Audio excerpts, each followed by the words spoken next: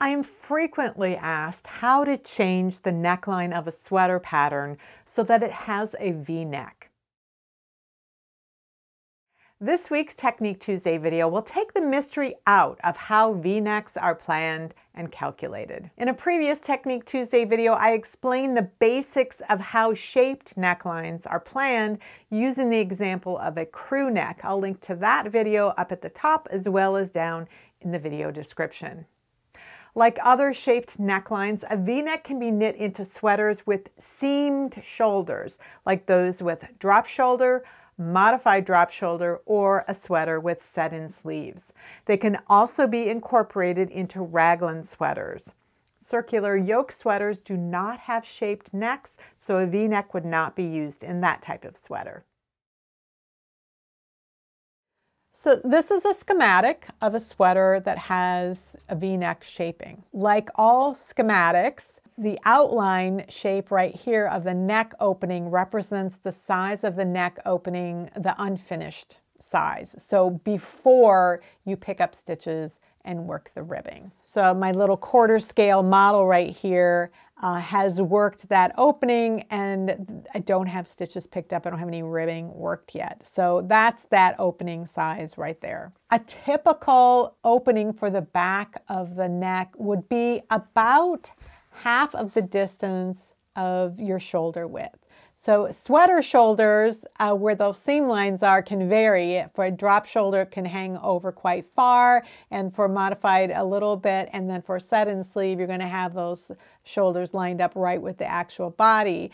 So that neck opening is going to be the same regardless of your sweater style. Also typical would be about 1 inch of ribbing going around to fill in that opening a little bit. In this particular example, the depth of the unfinished opening is the same as the width of the back of the neck. That's going to give you something deeper than a crew neck, but not something super deep. It's going to be moderately shallow V-neck. Some V-necks are going to be deeper. They're going to be close to whatever the underarm shaping is, and then some are going to be deeper still and the shaping is going to start down here. So it really depends on the type of sweater and the look that you are going for, how deep that neckline is. The shaping that you do on either side is going to match the number of stitches wide that you have at the back of the neck. So, and it's going to be divided evenly on each side. So you're going to work the shaping evenly. You're going to be working decreases if you're working bottom up. You're going to be working increases if you're working top down. This 1/2 inch to 1 inch at right closest to the shoulder is going to be just vertical. You're not going to be doing any shaping here. So you're going to want to have your shaping done when you have about a 1/2 inch to 1 inch left to go up to the shoulder. And if you have shoulder shaping, you're going to have to be doing it at the same time that you're finishing up your neckline shaping as well. One of the things that you need to watch out for with a V-neck is that the finished opening isn't too wide. There are a lot of necklines in contemporary sweaters, the scoop or rounded crew neck type of necklines that are really quite wide. And the problem with making a V-neck with a finished opening that's that wide, you have a very large opening here. When you add the weight of sweaters pulling on the shoulders, that can just open up and the sweater will want to slide off of your shoulders. So with a V-neck, you tend to want to be a little bit narrower than you might want to be in a contemporary scoop neck, which can be a bit wider. So one of the things I do when I'm trying to figure out how deep of a V-neck I want is to try on something that has a V-neck and then use that as a starting point. So maybe I would put this t-shirt on and think, oh, you know, I don't want it to end here. I want it to end just a little bit higher than that. So I could look and say, okay, I want it about a 1/2 inch higher. The finished depth, I want about a 1/2 inch higher than this. Or maybe I want it a little bit lower, and so I could make that comparison. So when I'm trying to decide what I want in my V-neck, I'm looking at what I want the finished size to be. So figuring out where I want that to hit on my body. And then I need to think about how wide I want the ribbing to be. and therefore how much wider I need this opening to be in its unfinished state, so that when I pick up the stitches, I can work the ribbing to the depth that I want. Let's do some example calculations for a couple of different V-necks so you can see how you would plan the shaping. Let's start with this one that is 6 inches wide and 6 inches deep, and we're going to plan it for worsted weight yarn. So that's typically 5 stitches per inch and 7 rows per inch, and we want something that is 6 inches wide and something that is 6 inches deep. So the back of this neck is 30 stitches wide. That means if we're working bottom up, when we get to the neck, we're going to have to eliminate 15 stitches on this side and eliminate 15 stitches on that side. If we're working top down, we're going to start with our shoulder stitches, and we're going to increase 15 stitches on this side and increase 15 stitches on this side, and once we have all of the stitches, then we can work them all back and forth. The depth of this is also 6 inches, and if we have 7 rows per inch, that means we have to do this over the course of 42 rows. Now remember, we want to keep that final inch, half inch to inch at least, straight at the very top. So we want to be done with our shaping before we get to the very top. So if we are working at 7 rows per inch, then we need at least half an inch, so at least 4 rows at the very end, somewhere between 4 and 7 or 8 rows at the very end. Because we have 30 stitches, that means we have 15 increase or decreases on each side. We want to work our decreases on right side rows so that we can see what we're doing. So we need at least 1 plain row between each decrease row. So we're just going to start out with all of our decreases laid out with 1 plain round after each of them and 4 plain rounds after that final one for our straight part. So if we add all of these up, we've got 14 decreases and 14 plain rounds, that's 28.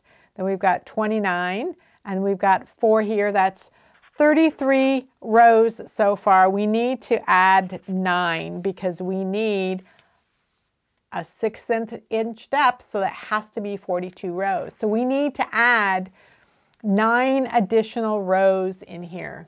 When we add the plain rows in between decrease rows, we're going to do it in pairs. So that will keep our decrease rows on right side rows. So this plain row right here is a wrong side row, and we want to add a right side and wrong side row plain. So we can add that here at the end.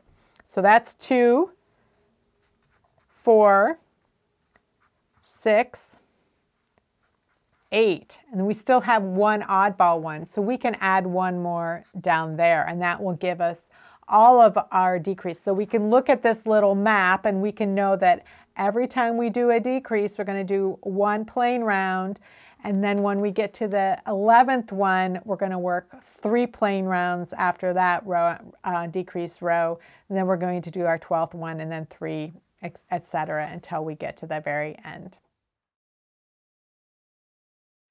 So let's do another example. Let's say instead of 6 inches wide and 6 inches deep, we've got something that's a little bit wider, 6.5 inches wide. And then we want to have something that's quite deep, that we want it to be 9 inches deep. So this is going to be a steeper, longer neckline right here. So how would we figure that out? Well, it's going to 6.5 inches wide times 5 stitches per inch is 32.5 stitches, and we have to have a solid number. We need an even number. So 32 stitches is how wide that's going to be. So 16 decreases each side, and 9 inches deep is going to be 63 rows. Well, when you look at 16 decreases and 63 rows, you can sort of guesstimate that you can do 1 decrease every 4 rows. So if we look at that, if we do a decrease and then we do 3 plain rounds and then a decrease, 3 plain rounds. So that's doing a decrease every 4 rows. There would be on right side rows. And we know that we want at least 4 at the bottom, at the very end, to give us a 1/2 inch. Well, if we add all of these up, we've got 60 rows right here just from the first 15 decreases and the 3 plain rounds. That's 60 rows right there. And then we've got 61. And then we've got 4 plain rounds. That's 65, and we need 63. We need to get rid of 2. Well, we don't really want to get rid of the 2 at the top because we really do want at least 1/2 inch. So when you're deciding where to add plain rows and where to take out plain rows, you're going to want to add them starting at the shoulder. And that's so that you're spacing those decreases further apart as you get closer to the shoulder. As you are closer to the base of the neck, that's where you're going to want to have them more frequently. So if they can't be all exactly the same, you want them more frequent near the base of the neck and further apart at the shoulder. So we can take 2 stitches away from here, or 2 rows away from here, so that we only have 1 plain round. So after the first decrease round, we're going to work 1 wrong side row, and then we're going to work another decrease row on a right side, and then we'll have 3 plain rounds. And then we can continue that all the way up, and we'll still have our 4 plain rounds at the end. So we've taken away 2, and now we have our 63 rows. One of the differences that you will see between a V-neck and a neck style that's more rounded is that with the rounded necklines, the number of stitches that you pick up for the ribbing is going to be maintained for the entire depth of the neckline, typically. If you're going to be knitting something that's 1 inch to 1.5 inches deep, that would be the case. With a V-neck, there is a little bit of a difference. Because you have this kind of sharp corner going right here, you are going to be decreasing at the base of this neckline every other round. You're going to eliminate 2 stitches every other round at the base of the neck. And it can look a couple of different ways depending on the type of ribbing that you're wanting to use and the type of look you're trying to achieve. So this is an example of what the base of a V-neck would look like if you were using knit 1, purl 1 ribbing. So you'd have this column of knit stitches coming up the center. And when you worked decreases, you'd use what's called a central double decrease. So you're working 3 stitches together, and the middle stitch ends up on top every time. So you're eliminating stitches, and those stitches that are being eliminated seem to disappear underneath this center column. If you're doing something like knit 2, purl 2 ribbing, instead, one way that you can approach that is to have 2 stitches at the base of the neckline that are both knit stitches. And again, you're going to decrease 2 stitches every other round. But in this case, you're going to use mirrored single decreases. So right here, you're going to use a knit 2 together, which is a right leaning decrease, and it will keep this first knit stitch on top of whatever it is being decreased with. And in this column right here, you're going to work a left leaning decrease. You could use an SSK decrease, or you could use SKP, which is also known as slip 1, knit 1, pass the slip stitch over. They both produce the same result, but they're different techniques. So that will put this stitch on top of the one that's next to it. So you're going to be eliminating like purl stitches gradually, and then you're going to be eliminating knit stitches gradually. So over time, you're going to lose stitch pattern continuity at the base, but that's okay because those stitches that you're losing seem to be going underneath this spine right here, and that stitch continuity disruption is not going to be an issue. Here's a really old sweater that I never wear. It has a V-neck and it has that knit 1, purl 1 ribbing with that little rib going up the center there. This is a linen top that I have that has a kind of a narrow ribbed band going around the neck. And in this case, it has knit 2, purl 2 ribbing, but at the base of the V, it's a single column of knits. And so the technique that was used here was the central double decrease, keeping that central knit stitch on top, but the rest of the stitch pattern was knit 2, purl 2. And I only worked a few rounds of this because it was a very narrow band. When I did the bind off, you can see that I have these 2 knits over here. I've eliminated those 2 purls in my decreases. I have that central knit, and again, I eliminated those purl stitches there in my decreases, and I have 2 knits here. So I had 5 knit stitches in a row in the bind off round. This is an example of a vest, so it doesn't have sleeves, that does have a very wide opening. The initial opening, the unfinished opening, was very wide, and there's pretty deep ribbing, but the finished opening is still very wide. And this works okay because there are no sleeves that are dragging this open and off my shoulders. And in this case, this is a very deep V that started well before the underarm decreases. And in this case, there wasn't a mitered decrease line going up the center. Instead, there was a span of stitches that were kept live, put on waste yarn. And then the decreases, the shaping was worked. And when the ribbing was picked up, it was picked up just along those diagonal edges, and then the ribbing was worked for 1.5 inches or 2, however long that is.